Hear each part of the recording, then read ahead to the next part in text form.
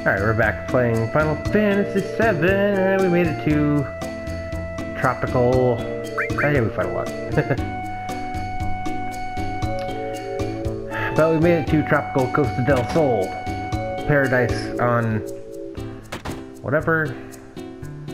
This guy actually, I think later in the game you can come back and buy this house, which just gives you a free in here. But down here is a couple things, including a motor drive, which is a weapon for Mika there. Oh, thanks, nobody. Power source, and inside the chest we get a fire ring, which, if I recall, is, yeah, nullifies fire attacks. The rings are actually very, very helpful in certain instances later, like, if I wanted to go back and get beta, guess what I could do? Guess what I might do between episodes? Because you can go back across the sea on the boat.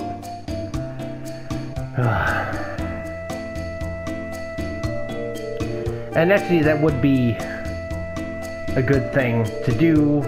Oh well, let's go snowboarding then. You're going to the gold saucer.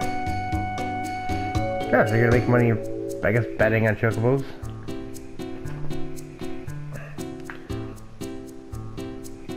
Thanks for walking away from me while you're talking. Maybe it was the bartender.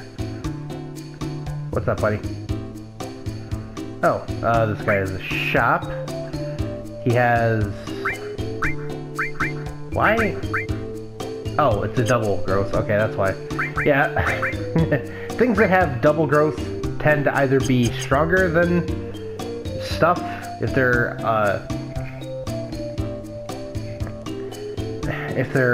you know, easily missable, like the Force Stealer or the Magic Comb,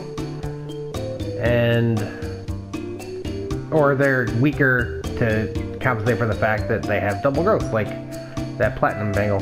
Now see, if I didn't have Makoto in the party, he'd be sitting right here, and then you could literally kick the soccer ball at him, and he gets mad. Umi's selling materia. I don't know where she got it from.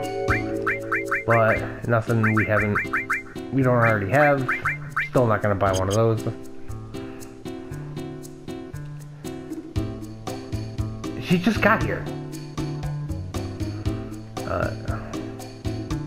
Okay, soft, yes, they sell softs here, they sell them for a reason. A lot of the enemies in the upcoming area will petrify you, and we're just gonna buy a bunch of those, just in case. Let's go to the inn for restoration. Hey, can I play some pool? What? Oh, awesome. Oh, yeah, let's go to bed.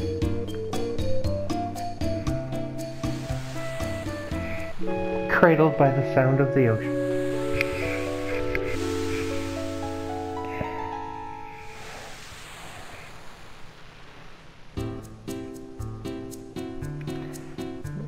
Okay. I do like how this game has bathrooms in it, even though you can't actually ever use them. It's a nice touch. A lot of RPGs don't do, you know, bathrooms, like characters never apparently ever go to the bathroom. Or they just don't have indoor plumbing, which I guess is also a thing. What? Oh, he just came up from the ocean? Okay, so is he going to the gold saucer then? Yeah, that was today! I guess it was yesterday because I stayed at the inn.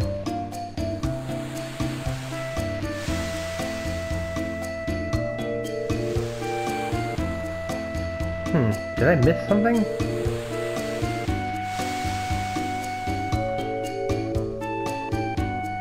Did I skip the sequence? Because Hojo's supposed to be on the beach, and he's supposed to tell you he's to head west.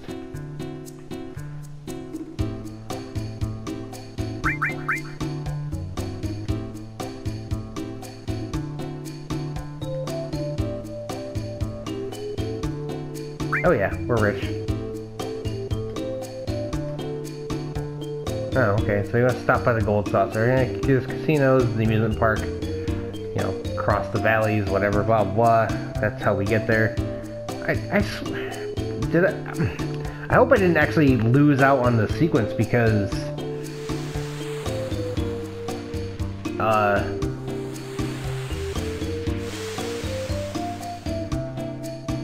because I left town to save. That would annoy me.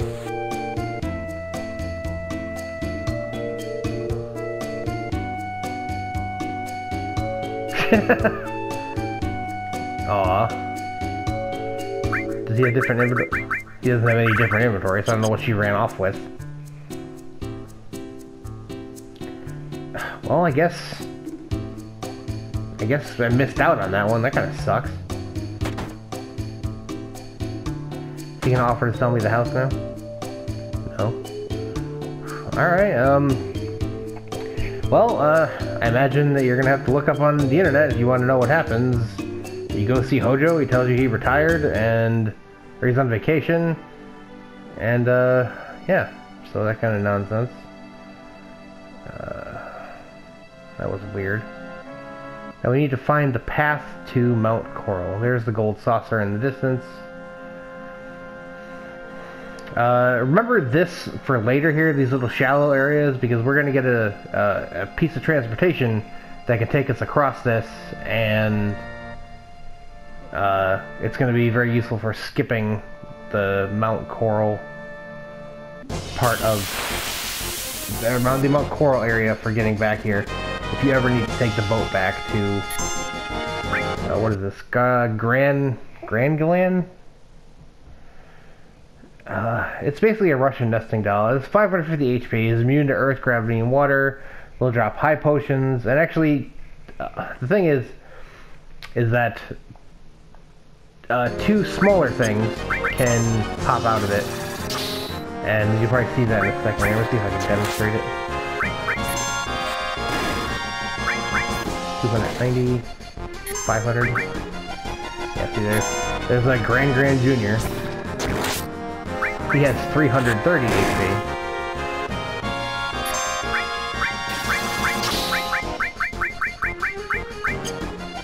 He should be about dead too. Let's see if I can get him to pop out.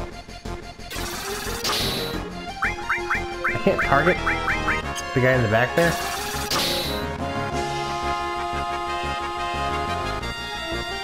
Come on.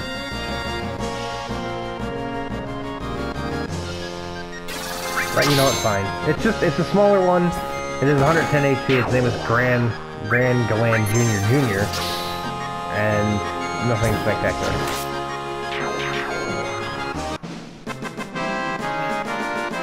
I imagine if you wanted to keep letting them pop out, you could build up some decent experience. Is that the second fire, or is that fire 3? I don't think we should have fire 3. Okay, that is the second fire materia. That quake's nowhere near done. Got like 2,000 AP for that?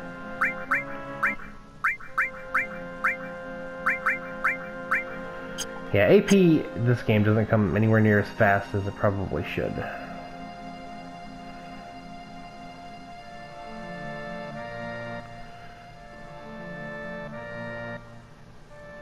What the hell?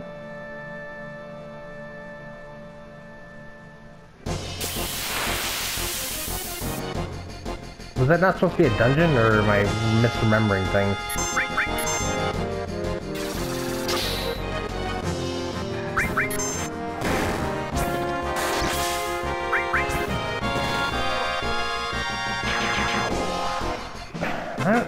What's going on?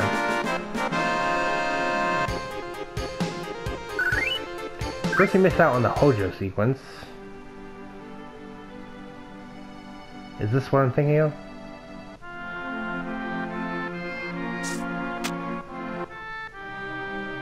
Okay, I believe this is the path to Mount Coral. Well, yes. Oh, sweet. So Sephiroth did come this way.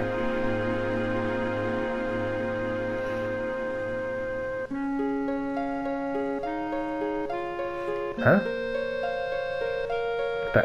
Whatever that was.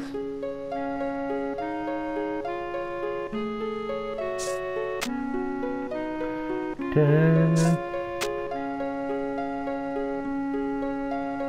believe this is the dungeon that I'm thinking of.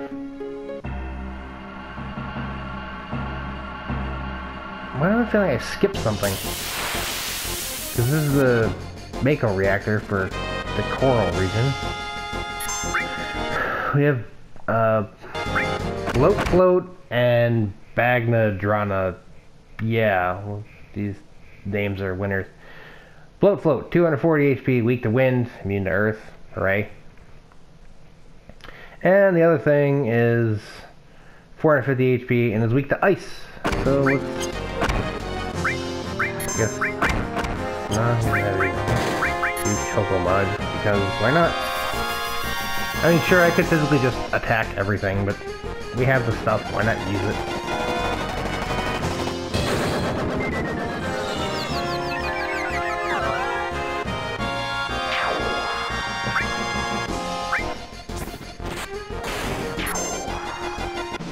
I mean, nothing here is too incredibly difficult.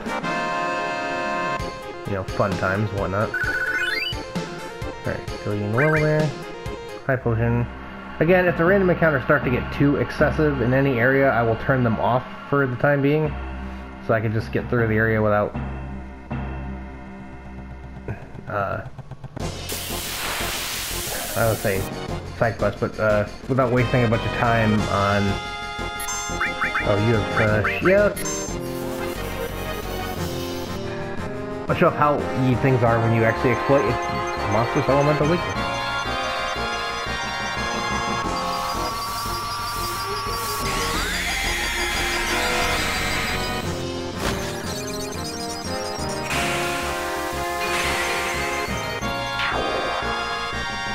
Now, if I come across another one of those, I'm going to attempt to steal a diamond pin from it. It's a weapon for the photo there. I don't think I particularly care for it, but because the magic comb with its high attack power and double. Okay, here we go. Let's go down here. Up this way.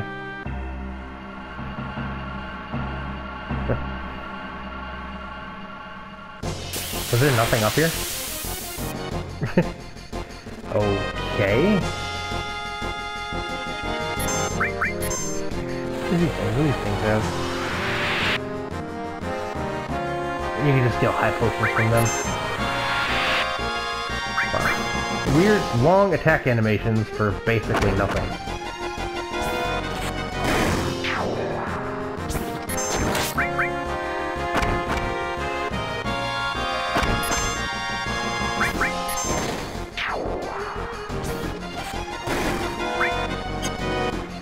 Trying to spread out the kills some so the people can start working on their level 2 limit break. Since I already have mine, I will attempt to do less as time goes on.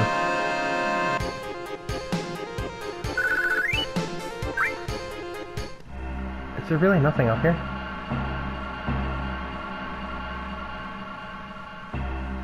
Doesn't look like it. That was a waste of time. Yours and mine, by the way. And what do we have here? Oh, look, new enemies. We have... I'm not even going to attempt to pronounce that. It's basically a damn cockatrice. This is why they talk about purchasing soft potions will be a good idea, because of these... Are they not in... Oh, okay. 420 HP, no weakness. They will steal, drop, freaking morph, any kind of soft on them, so... You know, if you don't have softs, as long as you don't all get petrified in the first, you know, time you face them, you probably won't really have to worry about it. You know, nothing too spectacular.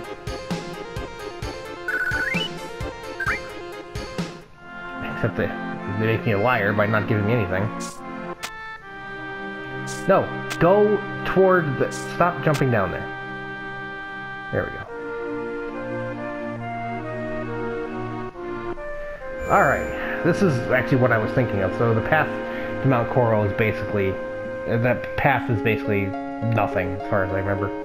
But That's it for this episode of Let's Play Final Fantasy VII. I do not know if I'm going to go back and learn Beta now that I have the Fire Ring. I probably will, just to have it, because, you know, it's good to have at this point for an all-powerful fire attack, even though we have Ifrit now.